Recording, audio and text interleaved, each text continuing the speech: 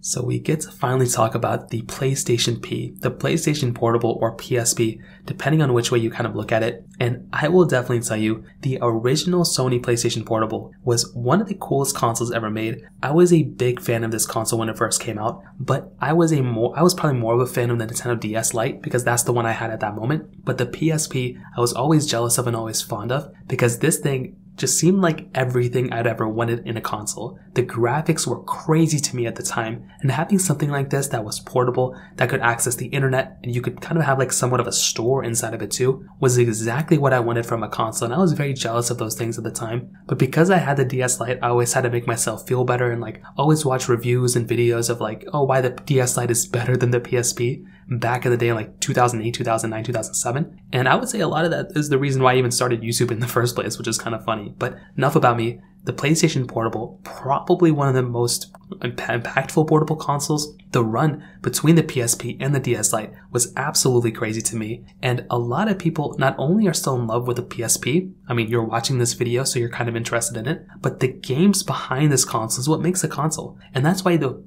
emulators of the PSP, and even now that Apple has allowed kind of some side loading or some like applications and emulators inside their app store, is only going to make the PSP even more popular. Even people who weren't around during the PSP era are probably going to start playing PlayStation P games because of the openness of the App Store now from the Apple side. So let's go and see how the hardware, the PSP, the original one, the PSP 1000, whatever you want to call it, let's see how this particular console holds up in 2024. The first thing I'll definitely start off with is the outside. This console I thought looked beautiful when it first came out, and even now when I pick this thing up and I kind of mess around with it, I'm still actually very, very happy with the way this console has aged. It was a very minimalistic kind of console. There wasn't like any crazy colors or like novelty features that kind of you would look at and be like, oh my god, this thing has not aged that well. I would look at the original Nintendo DS, which was what this thing was kind of competing with. That console physically has not aged that well. Clearly it does not look that great. The PSP on the other hand looks beautiful still. It still looks like a very good looking console, and that's a very cool thing going on here. It had the piano black type of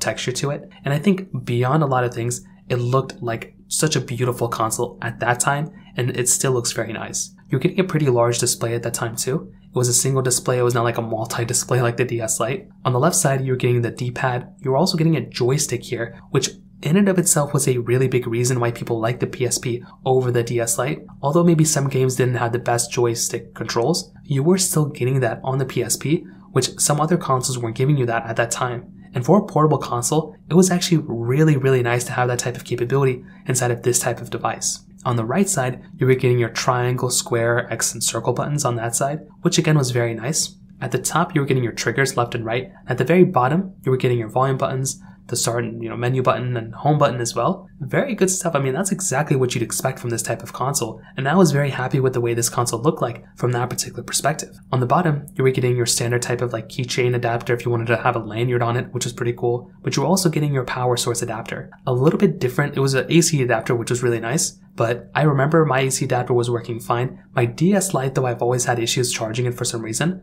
but this one, perfectly fine, never really had any issues with my PSP. But I didn't have a PSP when I had my DS Lite. I had a PSP many years later. On the right side of the PSP, that's when you had a power button and a hold button as well, which is honestly very cool to have. On the back side, this is the reason, or one of the reasons, why I really like the PSP, was that removable battery. You were able to go through and just remove that battery if you want to, and just slap in another battery if you really wanted to inside that console. I think that was a very cool thing that Sony kind of threw in their first couple PSPs. I think with their PSP Go they removed it, and then with their PS Vita they didn't allow us to have it. But with the PSP, the original one, we had that type of capability. Now, I think the reason why they removed it was because of the whole entire modding issue and like their custom firmware and the, what was it called, like Pandora battery or whatever that mod was called. That was kind of a cool thing that was going on for our Sony PSPs at the time. But keep in mind, that really isn't the thing that we're doing anymore. I mean, that's not you can still mod your PSPs, but again, it just really depends if it's even worth modding anymore. But I will say that battery and removable battery, very cool thing to have inside of your console. You were also getting an SD card or like a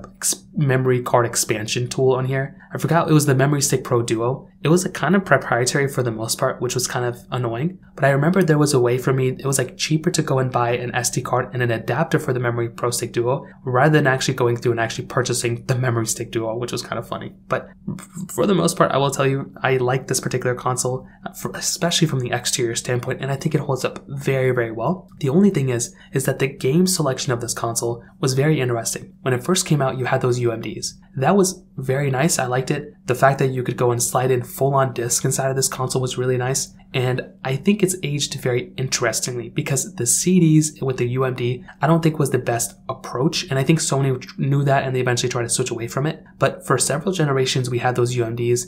There were lots of issues going on with them, and I remember taking out UMDs and putting them in my PSP. It seemed like I was like breaking the console every time I was doing that. Whereas on my DS Lite, I could just slide in a cartridge and slide it out, and I think that has aged a lot better throughout the years than this particular console with the UMD slot. And like I said, I think Sony knew this and they changed it with the PlayStation Vita, and they were trying to move away from it digitally with the PlayStation P Go. But I will tell you, discs are perfectly fine, but the way you were inputting the disc inside of this wasn't really, it seemed like I said, like every time I was putting in a disc, it seemed like I was breaking it. It was like a sling action that I was opening it up. But regardless of that, actually going through the menus and playing games, there were so many games you could play on this thing. And this was the first generation of this kind. So when it first came out, there wasn't like, and it wasn't like when the last PlayStation portable came out, it wasn't like that. There were games that were being made for this thing all over the place, which was really cool. I think at this time there were lots of developers for this console too. And you have to remember, some of the best-selling games of the time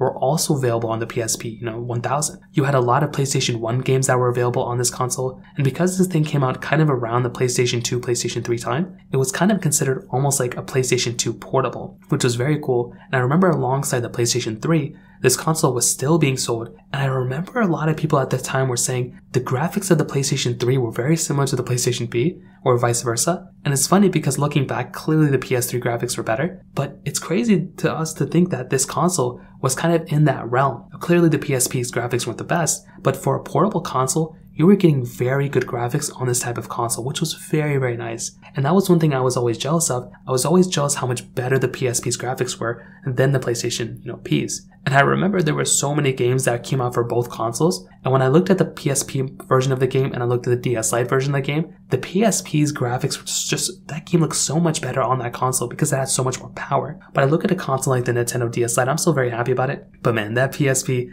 completely different level when it kind of came down to it. So when I look at the PSP, even the original one, I'm still a very big fan of it. I think this console is still worth buying, whether you want to play games, a collector's item, whichever way you want to look at it. I think there are lots of reasons why you should buy something like a PSP. Now, if you just want to play the games, like I said, you can always go for an emulator, and it's never really been easier to play those games, play PSP games on your particular device. But I would say that if you're in the market, you can't really go wrong with buying a used PSP. I'd recommend buying it. They're kind of pricey now, but still they're worth buying. And if you're collectors, it makes even more sense to buy it. But I like the original PSP. I think it, carved out a lot of people's childhood. A lot of people love playing it.